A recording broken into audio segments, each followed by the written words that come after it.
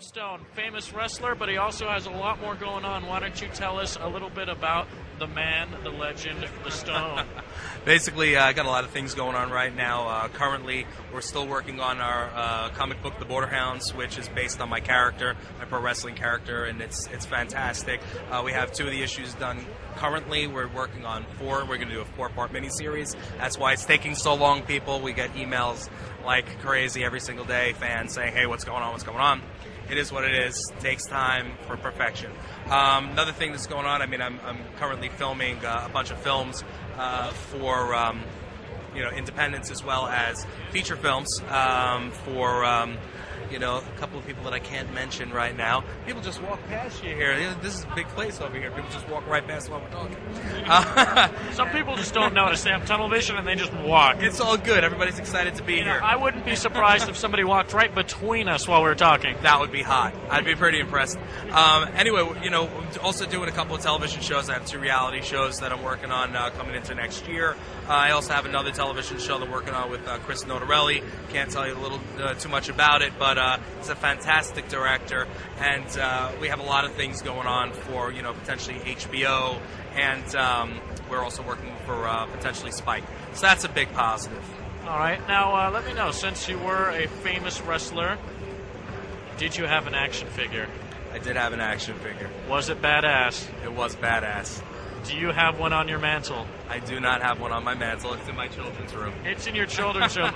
Tell me that they did not break it. They didn't break it. They didn't break it. I'm very pleased to say that they did not break the action figure. I would have cried. When a wrestler cries, you know you've done bad. It's true. I'm a sensitive guy, though. I might be big and scary, but when you're choke slamming someone, you're thinking about poetry. This is true. Well, yes, and walks on the beach, So, yeah. Now, we got some questions coming from our viewers, and they want to know if you're in any video games. No, I'm not in any video games. Yet.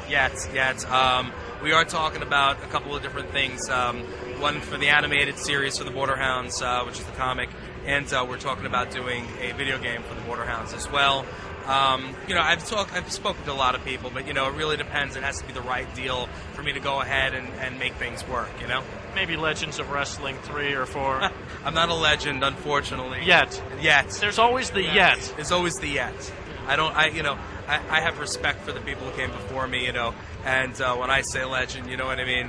What do you think of when you think legend? Oh, man, you got, like we were talking about earlier, Captain Lou Albano, rest in peace. Yeah, why don't we explain a little bit about that? Yeah, Captain Lou had just passed away. Very recently. Just the other day, and unfortunately, it happened to be this weekend. Hopefully I'll be able to make it out to the wake later tonight.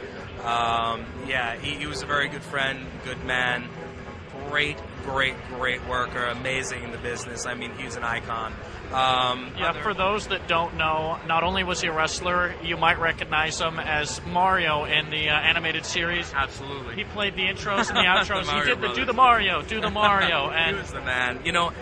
It's guys like Captain Lou and Hulk Hogan, who paved the way for guys like me. What about Rowdy Rod? Roddy Piper, absolutely. We interviewed him recently. Awesome guy. Awesome guy, man. It's like we're the guys that are not one-trick ponies. You know what I mean? We're not just wrestlers. You don't sound like a one-trick pony to me. You're explaining all these things you're doing, and that sounds like the furthest from a one-trick pony you can be.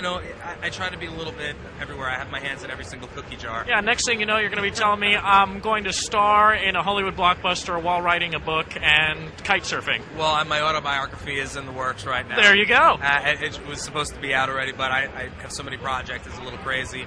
And I am doing a bunch of big movies, which is a big positive, Good. I wish I could talk more about them, but I can't give too much away. That's understandable. You're under contract, you're under embargo, zip.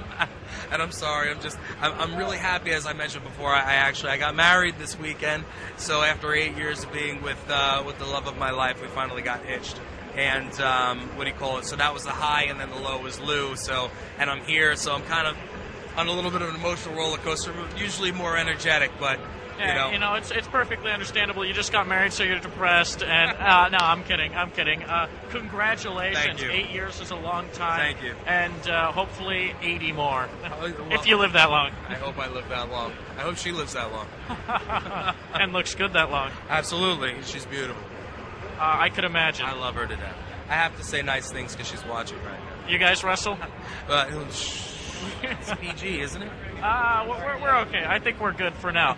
We thank you so much for talking to us. It was a pleasure for us as well. Do you have any last projects that you want to talk about? Any websites? Anything that'll help you out? Because we're here to plug you. Anybody wants to check me out can go to my official website, www.entrancetohell.com.